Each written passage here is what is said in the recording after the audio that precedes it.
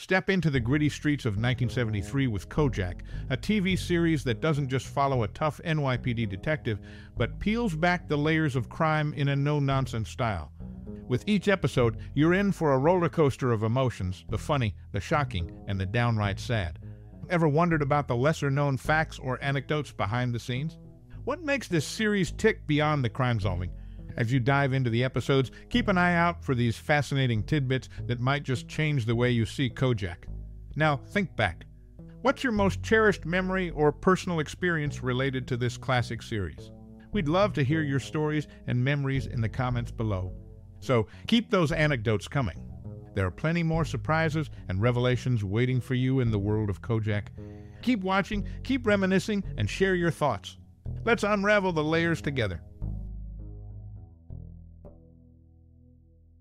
Detective Theo Kojak, portrayed by the late Telly Savalas, emerged as an iconic figure in the 1973 TV series. He embodied the quintessential tough cop, leaving an indelible mark on the crime genre.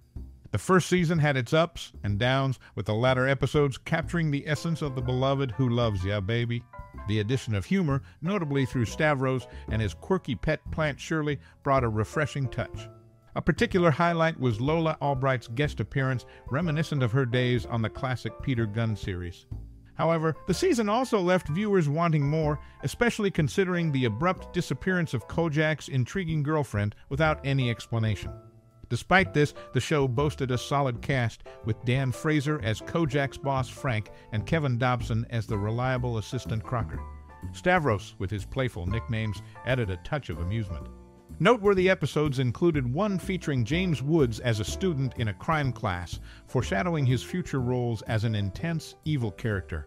As the series progressed, characters like Crocker and Stavros gained more screen time, adding depth to the ensemble. In conclusion, the early episodes set the stage for Kojak's character and the dynamics within the precinct, laying the foundation for the series' development. Fans eagerly awaited the release of subsequent seasons on DVD to fully appreciate the evolution of this classic cop drama. Launched in 1973, the television series introduced Kevin Dobson to the small screen. The feature-length pilot episode, titled The Marcus Nelson Murders, provided a stark departure from the regular show. Filmed extensively around New York, the pilot embraced a gritty aesthetic. Notably, supporting characters in this episode were predominantly corrupt police officers and politicians. In the premiere episode, Telly Savalas makes his first appearance around the 7:15 mark. The show's structure differed from the typical format, setting the tone for subsequent episodes. Savalas' portrayal of a tough detective became iconic. The series' unique approach and Dobson's introduction contributed to its lasting impact on television. The TV series Kojak, which debuted in 1973, faced cancellation after its fifth season due to declining ratings.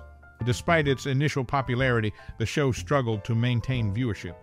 Before taking on the role in Kojak, Universal Television approached Abby Mann to develop a storyline based on the 1963 Wiley Hoffert murders, a horrific incident involving the rape and murder of two young professional women in Manhattan.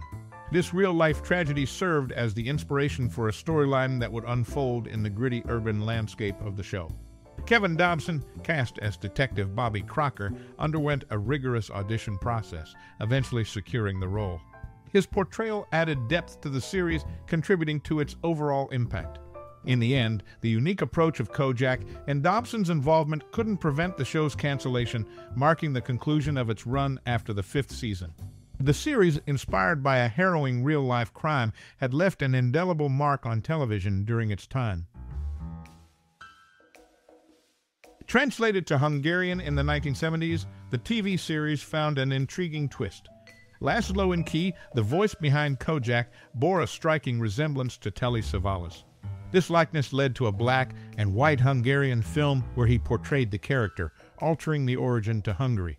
In this unique rendition, his past as a clumsy cop in Hungary unfolded against the backdrop of the original series. Living in Universal City, California during filming, Telly Savalas maintained a routine.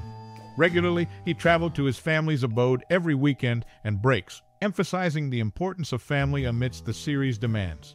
Contrary to Theo Kojak's Greek heritage in the series, the name Kojak has Polish roots. This adjustment was made to align with Telly Savalas' actual Greek heritage, showcasing the flexibility of character details in television production. These behind-the-scenes aspects add layers to the legacy of the series, illustrating the global influence and personal sacrifices made during its creation. Captain Frank McNeil holds the record for the longest tenure in the squad. Interestingly, in the pilot movie, The Marcus Nelson Murders, Frank McNeil was portrayed by Lloyd Gough. However, when the series premiered, the role transitioned to Dan Frazer. The show made its debut on Wednesday, October 24, 1973, airing on CBS at 10:00 p.m. EST, 9:00 p.m. PST. This scheduling adjustment displaced the ongoing crime drama canon from its original time slot. Frank McNeil and the casting shift in the character's portrayal. Additionally, the specific premiere date and time slot change underscore the show's impact on the television landscape. Detective Bobby Crocker's roots in Jackson Heights, Queens, aligned with actor Kevin Dobson's real-life origins. The gritty portrayal of New York's crime scene unfolded, with Dobson bringing depth to the character.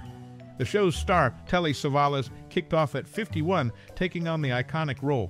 In the precinct, he, known for his lollipops, occasionally switched it up with bubblegum. This seemingly trivial detail added a touch of realism to the character. Beyond crime-solving, the show delved into personal connections, reflecting the actor's routine. Despite the demanding series, he prioritized family, regularly traveling to his family's abode in California during breaks. Transitioning from the real-life Wiley Hoffert murders, the series faced cancellation after the 5th season due to dwindling ratings. Despite its struggles, the show left a lasting mark on television. The Hungarian adaptation added an intriguing twist, featuring Laszlo in Key resembling Savalas. This localized version showcased the series' global influence. Captain Frank McNeil's character underwent a shift from Lloyd Gough in the pilot to Dan Frazer in the series. Premiering on October 24, 1973, it displaced another crime drama in its time slot, emphasizing its impact on the TV landscape. The series, rooted in real-life crime, thrived on its global adaptation and strategic scheduling.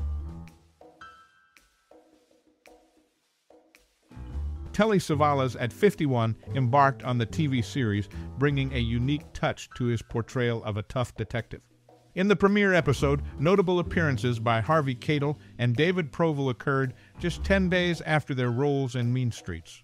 Throughout the series, Savalas, attempting to quit smoking, was often seen both sucking on a lollipop and smoking. Kojak's character admitted to the habit, emphasizing it as a daily routine, excluding Sundays. The dual habits of lollipop and smoking, reflecting real-life efforts to quit, became defining aspects of the character's image. In its 5-year run, the TV series featured guest stars renowned for comedic roles in the 1960s, taking on intense, gritty characters. Notably, Tina Louise portrayed a harrowing image as a strung-out heroin addict in Season 1. Other familiar faces, such as Yvonne Craig, Julie Gregg, and Michael Margada, embraced starkly contrasting roles, embodying murderers, addicts, and individuals with challenging pasts. In a unique departure from typical character norms, Telly Savalas stood out as the sole actor in the series, using 2 catchphrases, "Who loves ya, baby," and "Coochie coo." This distinctive feature added a layer of individuality to his portrayal, breaking away from the usual conventions of TV characters. The final episode featured a significant guest appearance by Telly Savalas' close friend, Danny Thomas. Thomas took on the role of an assistant chief of police, marking a memorable collaboration between the 2 actors in the concluding moments of the series.